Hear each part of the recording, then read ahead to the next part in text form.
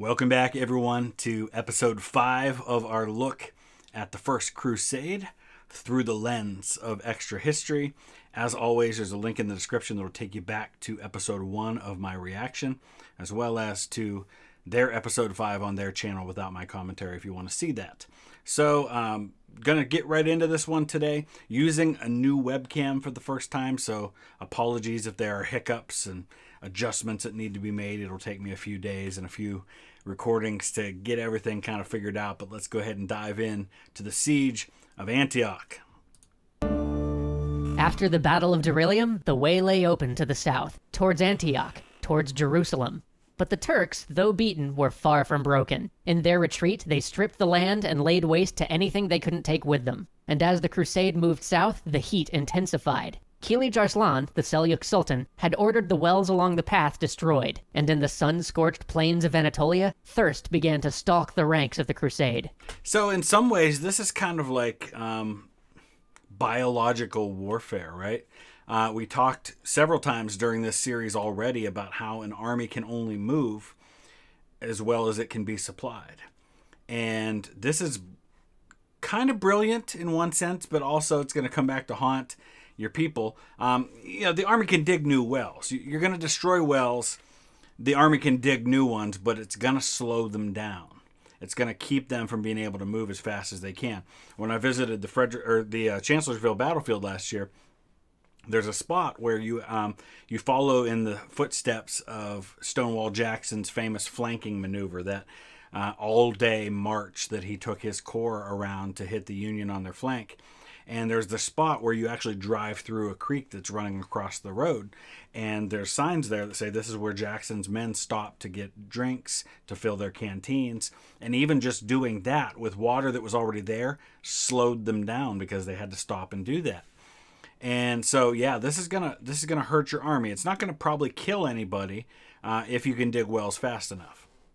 Parched animals laid by the roadside to die. Men chewed thorns for moisture. The crusade left a trail of the dead. But finally, the crusade crossed into the fertile valleys of Iconium, where they restocked and made the trek across to Heraclea. Here, the Council of Princes met to discuss their next move. Two paths lay open to them. One dangerous but quicker through the Taurus Mountains, and the other a slower but less risky path over the confusingly named Anti-Taurus Mountains. So this makes me think of a couple of different things. One is, of course, in Lord of the Rings, you have that famous decision. Do we go through the mines of Moria or do we go up and over the mountains? But in history, there was a situation, if you've ever heard of the Donner Party, which is that famous incident where this group of people who are traveling to the west during the gold rush days of California end up stranded in the mountains, and some of them have to eat members of their own party, the ones who died, and in a couple of cases actually kill people to feed on. And all of that started because of going the wrong way, taking what was promised to be a shortcut and ended up costing them precious time. The majority of the army chose to follow the safer route, but Tancred and Baldwin set out on the harder trek. Tancred brought a few hundred knights with him, while Baldwin detached over 2,000 soldiers from his brother Godfrey's army for the adventure. Tancred's group set off first, and soon came upon the port town of Tarsus. After quickly driving the garrison back into the city, he realized he had a problem. So Tarsus, probably most famous these days for being the hometown of the Apostle Paul, who wrote a lot of the books of the New Testament and the Bible. He was originally Saul of Tarsus, later takes on a new name, Paul of Tarsus. He had nowhere near enough men to take a walled city like Tarsus, so Tancred sent word back to his uncle Bohemond to send along reinforcement. But as the writer was heading back to the main force with the message, Tancred had a flash of brilliance. He quickly had his men surround the town and make it look like they were preparing for a siege. Then he sent word to the Turkish garrison that he was but the vanguard of an enormous force of crusaders who would soon sweep over Tarsus and do horrible things to any Turks defending its walls. Most of the Turkish garrison quietly snuck out of the town that night. The rest offered to surrender. Psychological warfare. So all of the elements that you see in modern warfare are present here. You've got biological warfare, trying to hurt the enemy's ability to keep his army fed and healthy by destroying wells. Now you've got psychological warfare. You're using deception. You're using false information to try and cause your enemy to react without knowing the facts. And when you're walled up in a city, you don't necessarily know what's going on outside the city. In the morning. Now, you remember a couple episodes ago how Tancred had managed to slip through Constantinople without swearing an oath to the Byzantine emperor? Well, the garrison flew Tancred's banner over the town, and he declared it his city. Oh boy. This lasted all of about 15 minutes before Baldwin arrived. Baldwin, who was much less concerned with subtlety, and apparently oaths, saw the banner and basically said, "Hey, what a fabulous idea. I love it. But I have 2,000 men, so why don't you let me have that city instead?" Tancred grumbled under his breath about how he had both beaten back the garrison and tricked them into abandoning the city, but he couldn't really fault Baldwin's logic. Live by the sword, die by the sword, right? You know, if you win it with a few hundred men and somebody else comes along with 2,000 men, sorry. 2,000 was indeed more than a few hundred. So he packed up his camp and grumpily started to head east. With Tancred gone, Baldwin's banner now flew over the city. But guess who shows up? The reinforcements Tancred had sent for before coming up with that ruse to take the city. Now, these men must have been a little miffed to have trekked all that way for nothing, but Baldwin, never a very secure man and never one to miss an opportunity to add insult to injury, refused to even let them into the city for the night, instead forcing them to take camp outside the city walls. Then, to add real injury to injury, remember how the Turkish garrison had slipped out in the middle of the night? Well, they were still out there, and in the middle of the night, they descended on the Crusaders camped outside the walls and slaughtered them as they slept.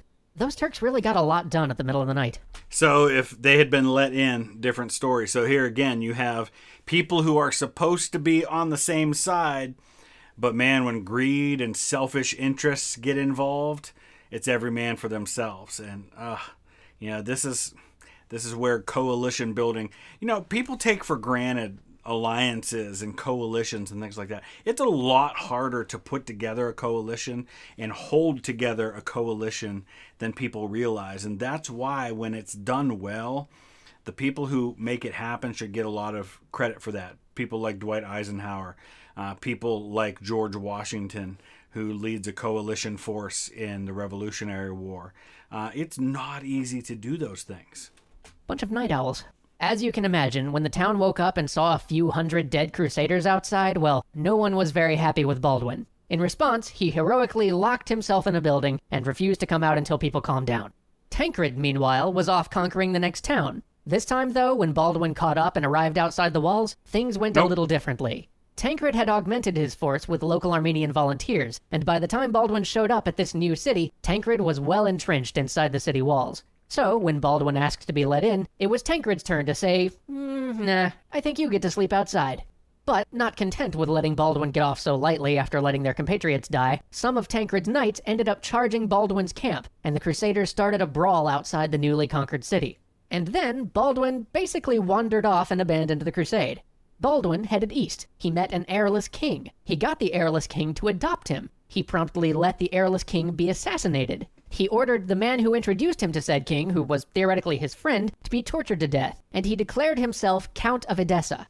And thus, the first Crusader state is born. So let's go a little bit more in depth on this one. So this is the guy here, Thoros of Edessa, that was the Armenian ruler of Edessa before Baldwin takes over. And you can see here, Baldwin of Boulogne had come to Edessa rather than participate in the siege, probably looking to carve out some territory for himself. He had captured Turbessel. Thoros invited him to Edessa and made an alliance with him. In February 1098, Baldwin gradually convinced Thoros to adopt him as his son and heir. But having done this, Baldwin attacked Thoros' officers and besieged him in the citadel. Thoros agreed to let him have the city and made plans to flee with his family, but shortly afterwards, on March 9th, Thoros was assassinated by the Armenian inhabitants of the city, possibly on Baldwin's command, and Baldwin became the first count of Edessa. 2 years later, he becomes the king of Jerusalem. Now, not to be confused with the king in the film that we've already talked about, Kingdom of Heaven. I think that's Baldwin the Fourth. Oh, and in case you're wondering, yes, Edessa had once been part of the Byzantine Empire. Yes, Baldwin had sworn the oath. And no, he was not going to give it back. And not to spoil future series, but he ends up becoming king of Jerusalem. Anyway, Tancred, meanwhile, rejoined the main crusade, and captured a few more towns relevant to the effort along the way. When he rejoined, though, the crusade was a bit worse for wear. Mail armor and mountain climbing don't mix, and the safer road through the Antitaurus Mountains had only proven to be slightly safer. At this point, they'd lost most of their horses to the heat and abandoned much of their armor in the mountains. And in front of them stood the great and ancient city of Antioch. A city founded under Alexander, made great by Rome, and fortified by Justinian. It was the last great obstacle between the Crusaders and Jerusalem. But the massive walls constructed by Justinian were too much for the Crusaders. The walls, which flew off from the city like wings high into the mountains, made the city impossible to encircle. So walls built by Justinian, who is a Roman emperor, are now coming back to hurt the very people who claim to be the descendants of that empire, fighting on behalf of that empire. The massive stones and impressive towers Justinian's men had built were more than these Crusaders could breach. So the Crusaders decided on a plan, albeit one of the oddest siege plans I've ever heard of. They were going to have contingents blockade most, but not quite all, of the city's gates, which would seem to defeat the point of a siege, but some of those gates lay high atop the nearby mountains, and others lay behind a river which would split the Crusaders' forces, so the Crusaders decided to simply block what gates they could and wait. But as the weeks and then months passed and fall turned into winter, the Crusade began to starve.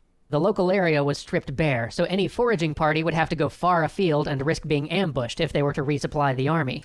All throughout history, until very recent history, the two things that will doom an army quicker than any defeat on a battlefield are disease and supplies. And again and again and again we say it. You can't feed your army. You can't keep your army together. And if you're camped in one place for too long, you're going to deal with disease. You know, normally what you're trying to deal with in a siege is starve out and cause disease in the people being besieged. But in this case, it's happening to the army too, that's besieging. So the princes decided on a daring plan. Bohemond and Robert of Flanders would take a sizable part of the army with them to forage in force, while the remnants of the Crusader army would try to maintain the siege. So Robert and Bohemond headed off, but as their foraging party reached the tiny village of Albara, what did they see? A large Muslim army marching down the very road to Antioch they were heading up to forage. The Muslim force was as surprised as the Crusaders, and after a few minutes of everyone just blinking at each other in shock, the Crusaders, though outnumbered and laden with forage, charged. When the dust cleared, many were dead on both sides. There was no clear victor, and the Crusaders had lost all the forage they'd set out to acquire. But, in one of the strange twists of luck that accompanied the First Crusade, the commander of the relieving Muslim force, who was never that into being a relieving force, looked at the casualty list and decided, well, so much for that, and packed up his army and went home. Wow. Antioch's reinforcements were gone.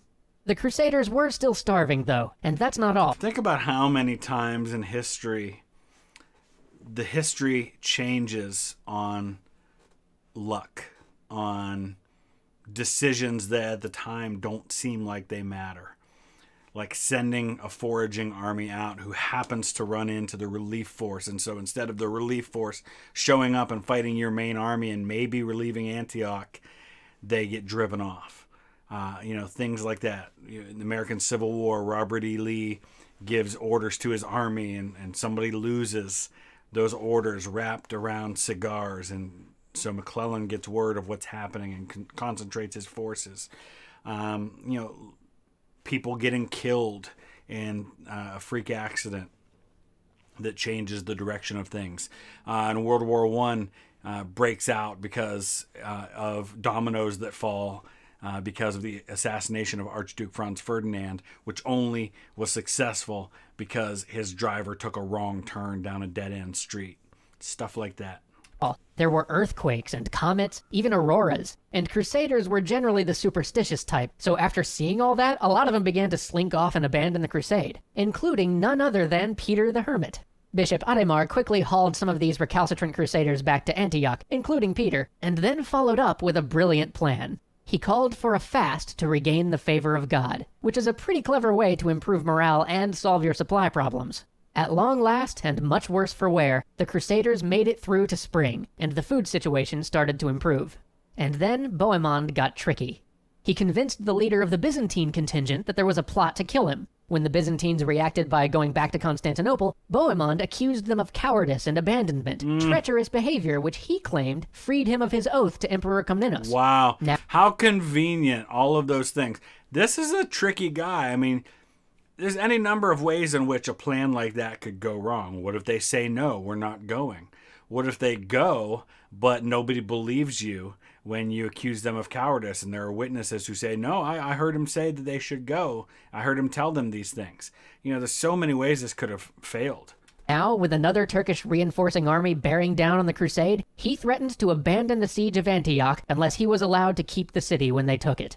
Godfrey and Raymond grumbled about this, but there was only so much they could do, as the lesser knights loved Bohemond.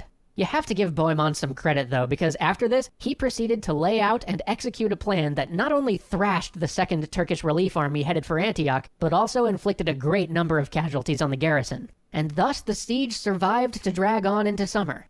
Then the Turks assembled a third great army to relieve Antioch, this one far too large for the Crusaders to meet in open battle. But Bohemond hadn't spent the months idly. He managed to find a guard commander in the city who was bribable. And just before the arrival of the Turkish army, the bribed commander let the Crusaders over the walls in the dead of night. The massacre was horrific and indiscriminate, but by dawn, with many civilians amongst the dead, the Crusaders had captured all of Antioch except the citadel, which stood atop a mountain at the end of its long walls. Join us next time as the besiegers become the besieged, as we witness the epitome of horror, and as, at last, the Crusaders make it to Jerusalem. Awesome. I'm excited to see how this story concludes, and we'll definitely be diving into more videos about the Crusades down the road. This is not a one-time thing. It's a period of history I don't know nearly enough about, and I'm excited to learn more and more. I've learned a ton already. I hope you have too. Let me know your thoughts if you have something to add to what we've already talked about. If this is an area you know a lot more about than me, for example, which I know a lot of you are out there. We all have different areas of interest where we spend a lot of our time. So let us know your thoughts. Add to the conversation down below. Thanks for watching.